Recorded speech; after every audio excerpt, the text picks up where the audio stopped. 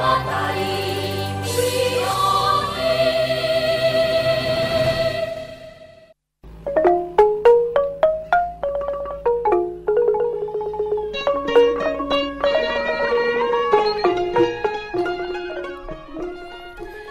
ូមជម្រាបសួរលោកអ្នកនាងដែលកំពុងស្ដាប់កម្មវិធីព័ត៌មានថ្ងៃត្រង់របស់ VOD ជាទីមេត្រីមេតិកាព័ត៌មានសំខាន់ៗសម្រាប់ថ្ងៃច័ន្ទទី23ខែតុលាឆ្នាំ2017នេះរួមមានលោកហ៊ុនសែនផ្ដាំមន្ត្រីបកប្រឆាំងតាមមូលដ្ឋានឲ្យចុះចូលបកកណ្ដាលអំណាចបើចង់រក្សាតំណែង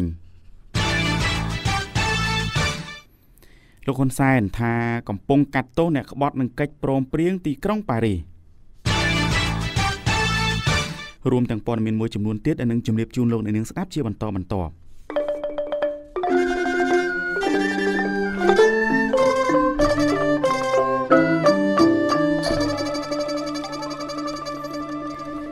យើងខ្ញុំសូមជូនព័ត៌មានពិស្ដាលោកនាយករដ្ឋមន្ត្រីហ៊ុនសែនបានផ្ដាំទៅមេដឹកនាំតាមមូលដ្ឋានរបស់គណៈបកប្រឆាំងថាឲ្យចុះចូលជាមួយគណៈបកកណ្ដាលអំណាចប្រសិនបើពួកគេចង់រក្សាតំណែងរបស់ពួកគេបន្ទាប់ពីគណៈបកប្រឆាំងត្រូវបានរំលាយលោកហ៊ុនសែនបានថ្លែងបែបនេះអំឡុងពេលលោកជួបសំណេះសំណាលជាមួយក្រុមកម្មការនីប្រហែល 4000 នាក់មកពីតាមបណ្ដារោងចក្រនានានៅមជ្ឈមណ្ឌលកោះពេជ្រកាលពីព្រឹកថ្ងៃអាទិត្យម្សិលមិញឥឡូវខ្ញុំសូមមេឃុំចៅសង្កាត់របស់សង្គ្រោះជាតិ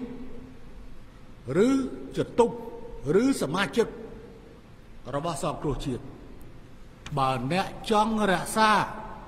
ជាចៅសង្កាត់ជាមេឃុំតទៅទៀតអ្នកបដូរជីវភាពមកចូលគណៈបកប្រជាជនទៅបន្តទៅគណៈបករបស់អ្នករលាយហើយអ្នកមិនអាចនៅធ្វើមេឃុំចៅសង្កាត់ឬចតុបឬសមាជិកក្រុមប្រឹក្សាបានទៀតទេក៏ប៉ុន្តែនៅពេលដែលបកអ្នករលាយអ្នកចង់ទៅតាមបកក៏ចង់ទៅប៉ុន្តែបើអ្នកចង់នៅធ្វើមេឃុំអ្នកប្រកាសចាក់ចេញពីគណៈបកនោះដែលគេរំលាយឲ្យទោះបីមិនប្រកាសក៏អស់ដែរគាត់នៅប្រាប់ថាខ្ញុំសូមចូលគណៈបកប្រជាជនលោកហ៊ុនសែនបានថ្លែងបែបនេះតែប្រហែលថ្ងៃប៉ុណ្ណោះក្រោយពីសំណើកែប្រែច្បាប់4ពាក់ព័ន្ធនឹងការបោះឆ្នោតត្រូវបានក្រុមតំណាងរាស្ត្របកកណ្ដាលអំណាចអនុម័តហើយសំណើច្បាប់ទាំង4នេះកំពុងស្ថិតក្នុងដៃក្រុមប្រឹក្សាធម្មនុញ្ញសំណើវិសោធនកម្មច្បាប់ទាំង4នេះត្រូវបានគេមើលឃើញថាជាការប៉ុនប៉ងឈានទៅរំលាយគណៈបកប្រឆាំងនិងបែងចែកអាសនៈរបស់គណៈបកនេះទាំងនៅស្ថាប័នកម្ពុជារហូតដល់ថ្នាក់មូលដ្ឋានដែលកើតចេញពីការបោះឆ្នោតជ្រើសរើសដោយប្រជាពលរដ្ឋសំណើវិសោធនកម្មច្បាប់ទាំង4នេះបានជំរុញឲ្យមានប្រតិកម្មបន្ថែមទៀតពីសហគមន៍អន្តរជាតិខណៈដែលស្ថានភាពប្រជាធិបតេយ្យនៅក្នុងប្រទេសនេះបានត្រូវបានក្រមសិទ្ធិមនុស្សអន្តរជាតិមើលឃើញថាបានធ្លាក់ចុះបន្ថែមទៀតក្រោយការចាប់ខ្លួនមេដឹកនាំគណៈបកសង្គ្រោះជាតិលោកកឹមសុខាកាលពីថ្ងៃទី3ខែកញ្ញាកន្លងមកនេះលោកនាងគណៈកម្ពុជាប្រារព្ធខួបលើកទី26ឆ្នាំនៃកិច្ចព្រមព្រៀងទីក្រុងប៉ារីសលោកនាយករដ្ឋមន្ត្រីហ៊ុនសែនបានថ្លែងថារដ្ឋាភិបាលរបស់លោកបានគោរពកិច្ចព្រមព្រៀងទីក្រុងប៉ារីសរួចហើយនិងថាបានកាត់ទោសអ្នកក្បត់នឹងកិច្ចព្រមព្រៀងនេះទៀតផងប៉ុន្តែគណៈបកប្រឆាំងយល់ថារដ្ឋាភិបាលមិនបានអនុវត្តតាមកិច្ចព្រមព្រៀងនោះទេរាយការណ៍បន្តដោយពេជ្រចម្រុងប្រមុខរដ្ឋាភិបាលកម្ពុជានិងជាប្រធានគណៈបកកណ្ដាលអំណាចថ្លែងថាកម្ពុជាបានគោរពកិច្ចព្រមព្រៀងទីក្រុងប៉ារីសរួចហើយនិងថាបានកាត់ទោសអ្នកក្បត់នឹងកិច្ចព្រមព្រៀងនេះទៀតផងស្របពេលមានការរិះគន់ថារដ្ឋាភិបាលកំពុងដើរផ្ទុយពីខ្លឹមសារនៅក្នុងកិច្ចព្រមព្រៀងនេះនៅក្នុងពិធីបើកការដ្ឋានសាងសង់ស្ពានមួយកន្លែងនៅក្នុងខណ្ឌឫស្សីកែវរាជធានីភ្នំពេញលោកនាយករដ្ឋមន្ត្រីហ៊ុនសែនមានប្រសាសន៍ថាកម្ពុជាបានគោរពតាមកិច្ចព្រមព្រៀងទីក្រុងប៉ារីសយ៉ាងខ្ជាប់ខ្ជួនប៉ុន្តែលោកថាកិច្ចព្រមព្រៀងនេះបានស្លាប់ទៅហើយបន្ទាប់ពីកម្ពុជាបានបង្កើតរដ្ឋធម្មនុញ្ញនៅឆ្នាំ1993ដោយថាបានច្របាច់ខ្លឹមសារទៅក្នុងរដ្ឋធម្មនុញ្ញនេះលោកហ៊ុនសែនថ្លែងទៀតថាដោយសារការគោរពកិច្ចព្រមព្រៀងទីក្រុងប៉ារីសរដ្ឋាភិបាលរបស់លោកបានផ្ដន្ទាទោសអ្នកដែលលោកចោទថាក្បត់នឹងកិច្ចព្រមព្រៀងនេះហើយករណីនេះទំនងជាសម្ដៅទៅប្រធានគណៈបកសង្គ្រោះជាតិលោកកឹមសុខាដែលកំពុងជាប់ក្នុងពន្ធនាគារពីបទក្បត់ជាតិនោះ យើងកំពុងតែគោរពកិច្ចព្រមព្រៀងប៉ារីសហើយតាព្រោះកិច្ចព្រមព្រៀងប៉ារីសនេះវាបានរលាយធាតុរបស់វាទៅក្នុងរដ្ឋធម្មនុញ្ញនៃប្រជាជាតិណាចក្រកម្ពុជារួចស្រេចទៅហើយយើងបាននឹងកំពុងគោរពកិច្ចព្រមព្រៀងប៉ារីសដោយសារតែគេមិនគោរពកិច្ចព្រមព្រៀងប៉ារីសនោះហើយបានជាអង្គការចាត់តាំងនយោបាយនិងយោធារបស់ខ្មែរក្រហមត្រូវបានរំលាយដោយសារតែគេមិនបានគោរពកិច្ចព្រមព្រៀងប៉ារីសនោះហើយបានជាមានគណៈបកនយោបាយមួយនឹងអាចត្រូវរំលាយនៅពេលខាងមុខហើយត្រូវកាត់ទោសអ្នកដែលក្បត់កិច្ចព្រមព្រៀងប៉ារីសនៅក្នុងពិធីរំលឹកខួបលើកទី26ឆ្នាំនៃកិច្ចព្រមព្រៀងទីក្រុងប៉ារីសនៅថ្ងៃច័ន្ទនេះដែរទីប្រឹក្សាជាន់ខ្ពស់គណៈបកសង្គ្រោះជាតិលោកគង់គំបានសម្ដែងការខកចិត្តដែលគណៈបកកណ្ដាលអំណាចបានបង្វែរករណីចាប់ខ្លួនប្រធានគណៈបកសង្គ្រោះជាតិលោកកឹមសុខាថាជាការអនុវត្តតាមកិច្ចព្រមព្រៀងទីក្រុងប៉ារីសពេលរកដំណោះស្រាយនយោបាយគាត់សោកស្ដាយថា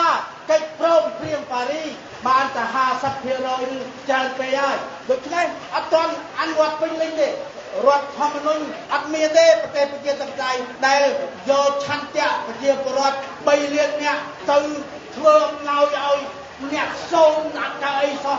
គេនិយាយថាប្លន់ថាឆក់ឆន្ទៈប្រជាពលរដ្ឋវាអត់ខុសបន្ថែមលើសពីនេះនៅក្នុងលិខិតចុះថ្ងៃទី23ដុល្លារដែលផ្ញើជូនក្រុមអ្នកគាំទ្រគណៈបកសង្គ្រោះជាតិពីពន្ធនាគារត្រពាំង ថ្លុងនៃខេត្តត្បូងឃ្មុំប្រធានគណៈបកសង្គ្រោះជាតិលោកកឹមសុខាបានចាត់ទុកសកម្មភាពគំរាមកំហែងថ្មីៗនេះមកលើគណៈបកសង្គ្រោះជាតិនិងអង្គការសង្គមស៊ីវិលថាជាការបំពានធ្ងន់ធ្ងរលើរដ្ឋធម្មនុញ្ញនិងខ្លឹមសារនៃកិច្ចព្រមព្រៀងទីក្រុងប៉ារីសលោកកឹមសុខាអំពាវនាវឲ្យភាគីហត្ថលេខីនៃកិច្ចព្រមព្រៀងទីក្រុងប៉ារីសចាត់វិធានការលើរដ្ឋាភិបាលរបស់លោកហ៊ុនសែនដោយថាដើម្បីស្រោចស្រង់ស្ថានភាពនយោបាយដែលកំពុងតានតឹងខ្លាំងនេះនៅក្នុងកិច្ចប្រជុំមួយកាលពីសប្តាហ៍មុនក្រុមអង្គការសង្គមស៊ីវិលយល់ថាកម្ពុជាហាក់ប្រាសចាកពីគោលការណ៍ដែលមានចែងនៅក្នុងកិច្ចព្រមព្រៀងទីក្រុងប៉ារីសដូចជាបញ្ហារំលោភសិទ្ធិមនុស្សនិងលទ្ធិប្រជាធិបតេយ្យកំសោយនៃការអនុវត្តច្បាប់បញ្ហាអព្យាក្រឹតភាពរបស់កម្ពុជានិងការគំរាមកំហែងជាបន្តបន្ទាប់លើក្រុមអង្គការសង្គមស៊ីវិលនៅមុនការបោះឆ្នោតឆ្នាំ2018ពួកគេក៏អំពាវនាវឲ្យម្ចាស់ហត្ថលេខីនិងអតីតសហប្រធាននៃសន្និសីទទីក្រុងប៉ារីសដែលរួមមានប្រទេសបារាំងនិងប្រទេសឥណ្ឌូនេស៊ីឲ្យកោះប្រជុំជាបន្ទាន់មួយដើម្បីត្រួតពិនិត្យនិងតាមដានបញ្ហារំលោភសិទ្ធិមនុស្សនៅកម្ពុជាខ្ញុំពេជ្រចម្រុង VOD ភ្នំពេញលោកអ្នកអាចផ្ដល់ព័ត៌មានមកកាន់ VOD តាមទូរស័ព្ទលេខ092 92 19 02និង060 50 50និង50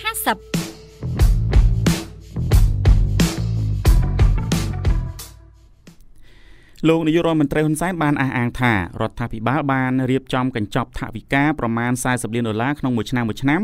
សម្រាប់ផ្ដល់ទៅកម្មករក្នុងវិស័យកាត់ដេរបន្ថែមលើប្រាក់ខែរបស់ពួកគេដែលគ្រោងដំឡើងដល់$170ចាប់ពីឆ្នាំក្រោយនេះលោកហ៊ុនសែនបានលើកឡើងបែបនេះក្នុងទំព័រ Facebook របស់លោកនៅថ្ងៃទី22ខែតុលាម្សិលមិញខណៈដែលលោកជួបសំណេះសំណាលជាមួយក្រុមកម្មការិនីរាប់ពាន់នាក់មកពីតាមបណ្ដារោងចក្រនានានៅរាជធានីភ្នំពេញលោកហ៊ុនសែនរៀបរាប់លើទំព័រ Facebook ផ្លូវការរបស់លោកថារដ្ឋាភិបាលត្រៀមថវិកាប្រមាណ$40លានក្នុងមួយឆ្នាំសម្រាប់ផ្ដល់ទៅកម្មករដែលប្រាក់ទាំងនោះសម្រាប់បន្ថែម$5ក្នុងមួយខែលើប្រាក់ខែគោល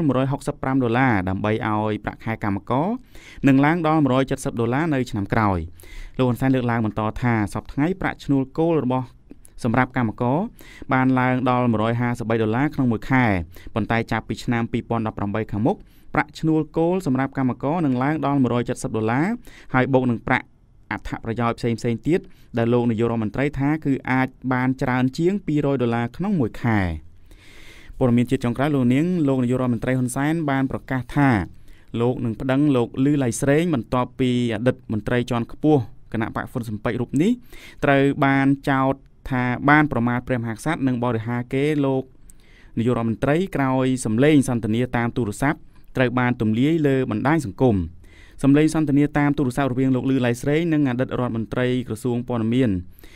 និងក្រសួងអភិវឌ្ឍជនបទមកពីកូតាគណៈបកហ៊ុនស៊ិនប៉ិចនិងលោកស្រីគីលំអងត្រូវបានទម្លាយកាលពីថ្ងៃទី21ខែតុលានេះនៅលើទំព័រ Facebook មួយដែលធ្លាប់បានទម្លាយសម្លេងសន្ទនាឯកជនក្រុមមេដឹកនាំជាន់ខ្ពស់បកប្រឆាំងនាពេលកន្លងមកបន្ទាប់ពីសម្លេងសន្ទនានោះត្រូវបានទម្លាយអ្នកនាំពាក្យគណៈបកហ៊ុនស៊ិនប៉ិចលោកញេប៊ុនចិនត្រូវបានសារព័ត៌មាន Fresh News ដកស្រង់សម្ដីចុះផ្សាយកាលពីថ្ងៃទី21ខែតុលាថាគណៈបរិជានិយមមួយនេះកំពុងពិចារណាដាក់ពាក្យ ប្តឹងលោកលឺឡៃស្រេងដោយចោទអតីតសហការីរូបនេះថាបានប្រមាថព្រះមហាក្សត្រនិងប្រធានបកនេះគឺសម្ដេចក្រុងព្រះនរោត្តមរណរដ្ឋ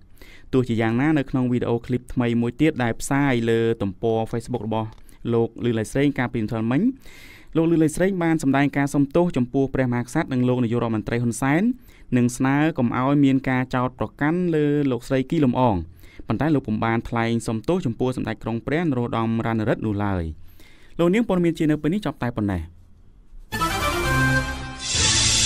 VOD ព័ត៌មានឯករាជ្យ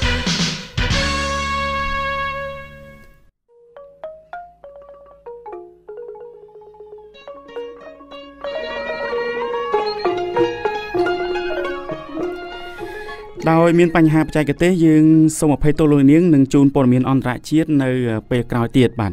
សម្រាប់ពេលនេះព័ត៌មានថ្ងៃត្រង់របស់ VOD ដែលផ្សាយជូនស្ដាប់បានមកដល់ទីបញ្ចប់ហើយសូមលោកនាងរងចាំស្ដាប់កម្មវិធីព័ត៌មាន VOD ពេលល្ងាចនៅម៉ោង 6 ម្ដងទៀតខ្ញុំបាទហូតវុធីលោកចម្រើនធីអ្នកបច្ចេកទេសផ្សាយរួមទាំងសហគ្រាសទាំងអស់សូមអរគុណសូមជម្រាបលា